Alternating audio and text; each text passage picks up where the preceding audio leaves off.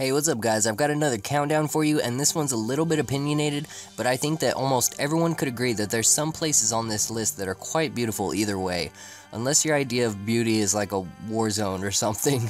Also, this video contains mainly RuneScape 3 images, just simply for the fact that people have taken much more beautiful pictures while playing with HD graphics that make for a better landscape photo, I think at least. So let's get the countdown started. Number 10, the Nature Altar.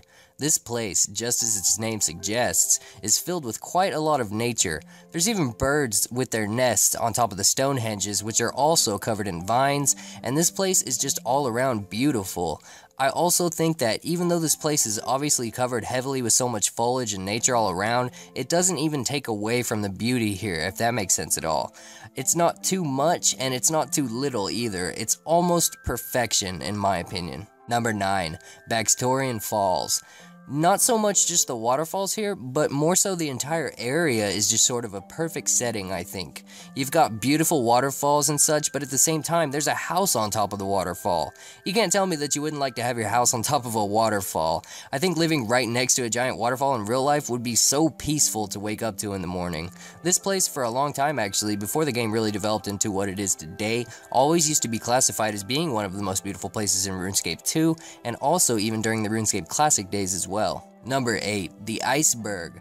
Located at the most northern part of the RuneScape map, this secluded island of ice has got to be on the list of being one of the most beautiful places in RuneScape. There's also an army of penguins on it. I don't know if that counts as being a part of the beauty, but yeah. I think what attracts me to this place is the sheer seclusion of it, and how I've always thought that cold places similar to this place in real life were always pretty, like Antarctica or, you know, Superman's house, I guess. Number 7, Xanaris. I feel like I had to include this place. Throughout my days of playing RuneScape, I've met so many players who get so shocked whenever they visit Xanaris for the first time. It's like being in a dream when you first entered the city, especially in the olden days of RuneScape when Xanaris used to be blue and a lot more colorful. And I could be wrong, but I think all the pixies wandering around are sort of like adding to that effect too, of being in the dream. Either way though, blue or green, this place still doesn't look like anything I've ever seen on the planet that exists, and that's what I think makes it appear so magical and beautiful looking. Number 6, the Gnome Stronghold, specifically after the HTML5 beta was released. When you play on the beta version of RS3 and go to this place, it now really feels as if you're in one big giant tree house. It's very thick with trees everywhere, and it looks more like a place that could actually be livable in the real world, in my opinion. Whenever I was a kid and I thought treehouse, these pictures were basically a prime example of what was happening inside my head. Number 5, the desert. Simply for the fact that it's deadly and in the middle of nowhere. There's a lot of places in the Canadian desert that are abandoned and look like ghost towns. Just the size of the desert itself is why I chose this place. I walked around the desert once in RuneScape 3 whenever the HD graphics first came out with no gear on and a lot of water skins just to admire the beauty of it actually. It really feels like you're stranded when walking through it, and that help is like so far away from you. Number 4, the Enchanted Valley. The only way you can get here is by using the fairy rings, and what I really like about this small area is that whenever you do get inside, your player will actually be standing behind the gorgeous waterfall here. This is one of those places I'd like to go to like escape from the rest of the world sometimes. The tree spirit can attack me all she wants. I would stay here forever.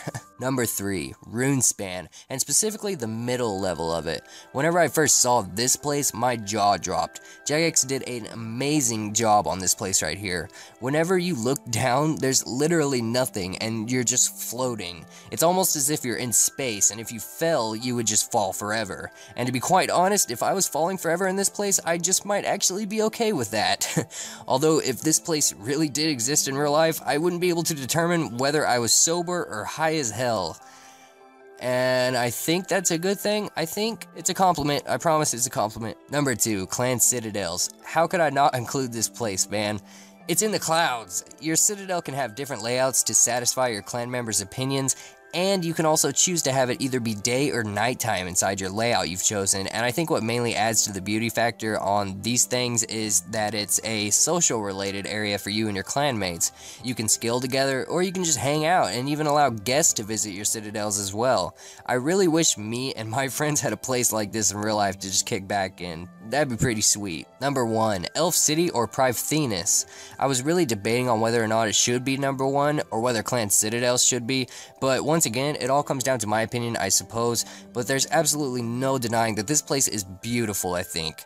It's made entirely of crystal and is the oldest surviving settlement in Gielinor, apparently having been created during the First Age. Jarex described it as being a high-level Varrock, and it's built over a large crater, which is something I've never seen before in RuneScape except for here. It's very unique in its design, and it sort of looks like something that came out of The Hobbit or something to me. It had to be my number 1 pick for one of the most beautiful places in RuneScape. Thanks for watching, guys. I've told you what I believe to be some of the most beautiful places in RuneScape are to me, and I'd really be interested in seeing what some of your opinions are too, so definitely post your opinion in the comment section below, and as always, if you know what I should count down next, post in the comments, and let's make it happen. Thanks, guys. I'll talk to y'all later.